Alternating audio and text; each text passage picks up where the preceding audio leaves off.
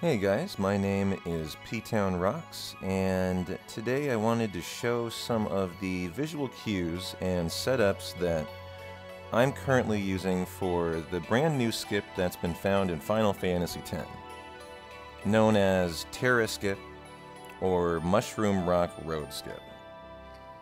And so what I'd like to do is hopefully run through the skip about 10 times, show off some of the visual cues that I've been using, and I'll be turning off encounters for this. And I'm not going to be using the any percent run so that we're required to do classical skip. I'll be using the CSR mod so we can get right into the visual cues. And so to begin, the only tutorial I've seen to date, which is a good tutorial, but I've found to be less than sufficient, is one that recommends using the rock around Titus's hair, body, shoes, feet, what have you, to identify your visual cue for where you want to line up Titus here, and we'll always be pushed on the way back. We'll let him do that for a minute. Well, that is good, but I find that the visual cues are rather ambiguous. The first visual cue that was recommended is using this kind of black dot above Titus's hair. And what I've found is that using the minimap in the lower right and the crosshairs that are in the minimap, I'm finding to be much more useful. And so here I'll get out of our friend's way again. And so here is what I would recommend as a very solid setup for an easy 2-time push MRR skip. And the dream is that we can find a way to do it consistently in one push, which would save a lot of time, as you'll see here. If you haven't seen this skip yet, you have to wait a considerable amount of time for the NPC to run through. So here's the visual cue that I'm using for push number 1, and there's 2 walls as we go through MRR you're required to clear to successfully perform the skip. And so visual cue number 1, I've identified, you can see in the boulder on the right. It has a line running through the middle of it, this curvature here. And you can see, and he'll hit me again here, you can see the crosshairs on the minimap, and my recommendation, the first thing I do, is align the middle crosshair directly in line with that curvature. And so we're not there yet, and now we're directly in line. Now, for your visual cues, if you find mine to be a little ambiguous, well, you'll have to figure out something on your own. And you can try to use, what I'm using are these white dots on the left. And this one in particular right here, above the upper left crosshair, I inch toward it until it has one sliver of white remaining, right there. Hold walk so I don't move with Titus when I turn around. And then prepare to talk to the NPC. So my first visual cue, which is always easy to identify, is lining up that, and then inching left until one sliver of this white dot remains. And so we can kind of inform ourselves as if it worked by Titus's movement here. And he should go upright, and then hopefully to the left. Good. And so this is an ideal, easy 2-time push, and now you can stop talking to the guy. We are past wall number 1, can't get through it, and ready for wall number 2. And this is one of my favorite setups because it's so easy. Again, use the minimap, and all you do is hold walk and inch to the left until your minimap aligns with the edge of the curvature of the boulder. Just like that, right there. And so you can see here, I have a gap here between the edge of my minimap and the edge of the inside part of the boulder. Simply get those lined up and then prepare for your final push. So that's about right there. Maybe one more, and so that looks good. You'll need 5 pushes through from the NPC, and then you should be successfully through MRR skip. And this has been the visual cues that I have found to be reliable. But there are some things that can occur actually, and I have developed a couple backups for if some, hopefully rare scenarios occur, as this usually works fine, and you can see I have it. And we will be through MRR here. And I could probably stop now, actually, and so I think I will. and we can go ahead and run. Minimum, I would say 5 pushes. You might want to do 6 to be safe. And so there we've successfully performed MRR skip. And so let's run through it. I'd like to run through it up to maybe 10 times to see if we can identify some of the outlier scenarios that can arise here. And I'm doing this on PC, so I don't have an emulator, but we can actually get back into this really quickly. And for speed, I'll make sure we turn encounters off. And so here goes our second MRR attempt. I'm going to do it faster to demonstrate, you know, that the time you have to do the setup is not huge. And so align the middle crosshair, and then a sliver left of our white dot, our white friendo there. I feel like I might have overshot it slightly, and of course you can always just reset it. That's about a sliver left, and so we'll see if that's correct. And so you can see you don't have a ton of time, but you know, I had enough time to reset it if I overshot what I felt comfortable with that white dot there. And to the right, to the right, to the left, boom, and we're in there for what we know is now past wall. Ooh, here is a soft lock scenario, and I got pushed too far to the left. Now that's why I concerned myself with the reset. I thought I might have been 1 pixel too far to the left, and so there's an example of what happens when you have overshot that white dot too much. You don't want to get left boxed there. And so on our third attempt, let's be a little less aggressive with covering up that white dot.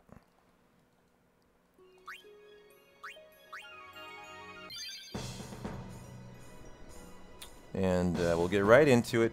Do it first NPC cycle. Align the curvature in the boulder right there. Then our friendly white dot.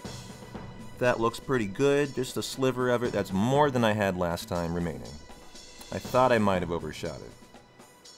And I would love to develop some other visual cues here. And I don't even know if you guys can pick it up on the screen though. I actually do use a third, and if this one looks good, I'll mention what it is. It looked good here, it lined up. And so to the right, and then hopefully a little bounce to the left. And then we continued left last time. You'll notice we're not continuing left this time, indicating that this is perfect. And we'll let him through now. And we have the easy setup, which is my favorite part of this. Just align the minimap with the inner curvature of the boulder, and you're in there. And so it's always a little painful to wait for this NPC, but we will.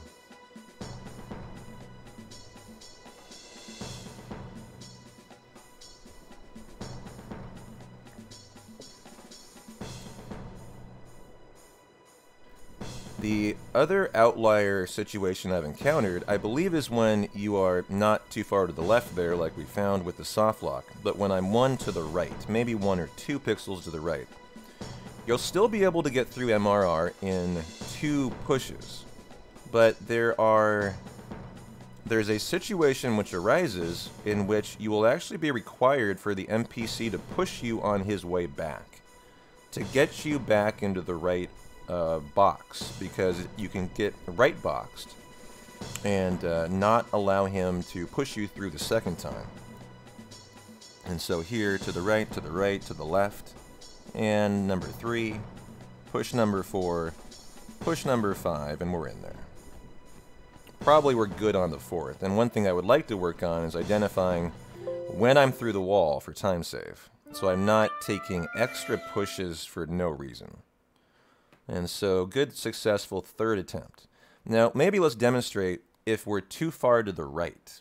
So maybe this time I will intentionally try to be to the right, so we can try to show what happens if that occurs. And again, I'm not going to waste any time here. Let's just get right into it. Encounters off. And so align our curvature on the boulder. There it is. And then cover up the white dot. And that one is a little bit to the right, I would say, if not perfect. And so let's see how this looks. I have a feeling it might be 1 to the right of last time, which might mean we're going to get the scenario where you are pushed to the right. So let's see. You can identify it really quick. Titus makes a pretty big jump. on his second. Aha, okay. So now we're going to the right, but this might bring up the scenario where you need to use a different visual cue. And does it? No, it does not. So even though here Titus got pushed in a different method, actually, yes, this does not. And so here we'll line it up with the inner curvature. That's overshooting it a little bit. You can always just reset it. Always holding walk, of course, for the fine-tuned movement. It feels like Titus might have gotten pushed a little deeper into this wall than he should be. But I believe we should still have this work.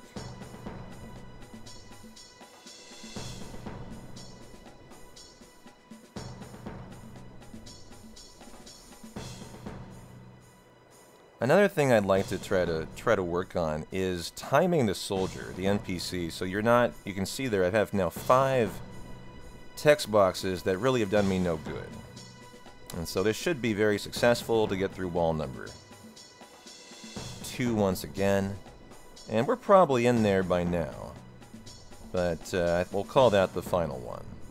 And there we go. So successful attempt, 3 out of 4. And that one, I was hoping to actually try to bring up the other scenario, and so maybe this time I'll intentionally be a little farther to the right. But I've really thought that this is the better way to go, using the minimap, the crosshairs, the visual cues on the boulders surrounding the minimap are so much less ambiguous than Titus's hair. And so let's go ahead and try to figure out if we can identify that other outlier. I can normally get the one I've shown off here 3 out of 4 times very consistently, but I do want to try and show off what you do if the other scenario can occur. And so we're lined up with the middle. That looks a little bit to the right to me. And so let's see if this can maybe produce the outlier scenario. Gotta love the 2-time Phoenix down pickup, huh?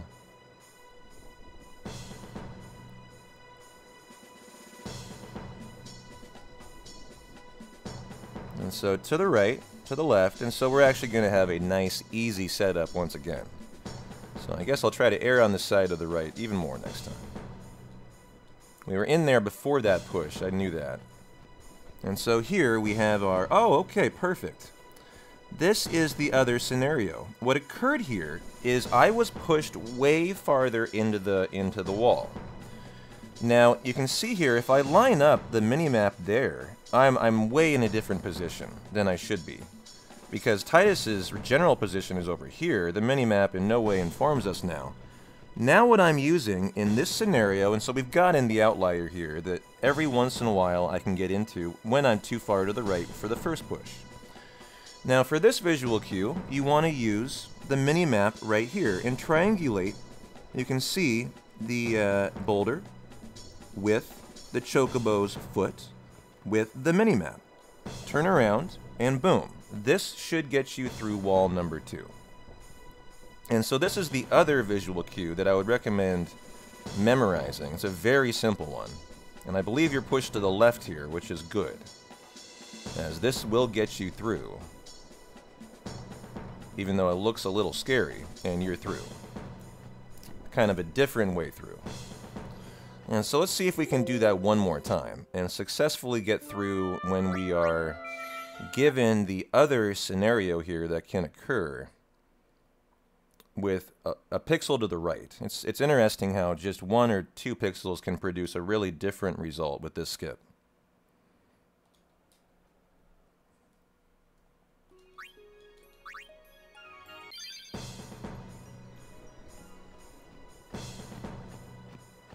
And so we identify our first visual cue right about there. And then we'll try to be, I would call that a little bit to the right actually. Right about, well, there. Yeah, and so we'll see if we can produce that result again. And so again, I'm using that white dot here, covering it up a certain extent until it's nearly gone, but a couple slivers remaining. Not one, but you need at least two. And let's see here. 2 pushes to the right. And what is our result? We are through wall number 1, and we have the easy setup. Okay, so we'll align the mini-map on the left with the very inner curvature. You can see here, lining up, lining up, lining up, lining up, and hit it. Well, overshot it. And I would say hit it right there. That looks fine. The first setup is very specific. The second one I don't believe is as specific. But I have not had a problem with it yet. But the nice thing is this visual cue is so easy to identify. It might be one reason why it never seems to fail.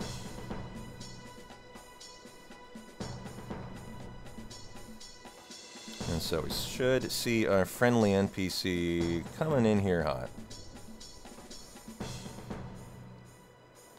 Of course, the dream is the 1 push, and there have been runners who've gotten it. I have never gotten it myself. It appears to be something, a little bit luck-based, which is unfortunate, but you can see the massive pipe dream here in time save would be the single push, and we're through here, and so we can run on. And so nice, easy, 5 out of 6 MRR skip.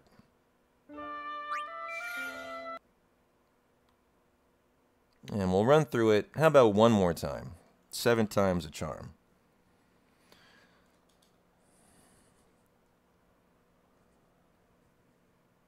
But I think that this is a much better method than the ambiguity of the Titus's hair, which is generally the way that we've done skip setups with Titus's hair, his hand for Guado Salam skip.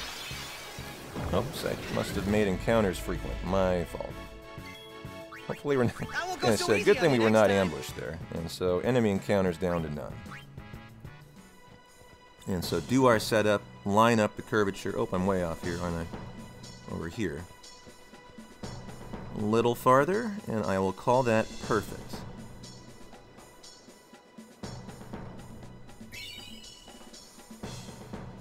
Tell you what, I'll do one more attempt after this where I will try to allow the NPC to run into Titus for time save. Oh, that was a big jump to the right, quite surprising. And this might be a scenario which I was hoping would occur. Good, okay. Here is outlier number 2. That can occur, and you'll notice we're through wall number 1, but not through wall number 2, and there's no way to get over to where Titus needs to be.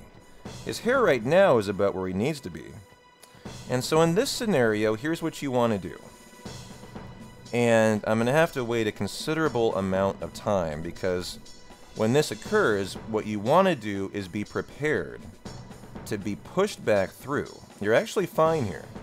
It's not a soft lock. It is a little bit of time loss just in the amount of time it takes for the NPC to push you back through the wall. And what will happen is you'll retain wall number 1, but you'll be back to your normal position. It basically, I think, will move you from the right box to the center or left box. And so you'll be basically returned to the normal scenario and setup that we have gotten used to so far. And so hold up left and then prepare for the NPC. You just jam yourself into the up left corner. It's all you do. And then just, I did a little hasty there because I forgot I had him coming. And so here we're through wall number 1, not through wall number 2.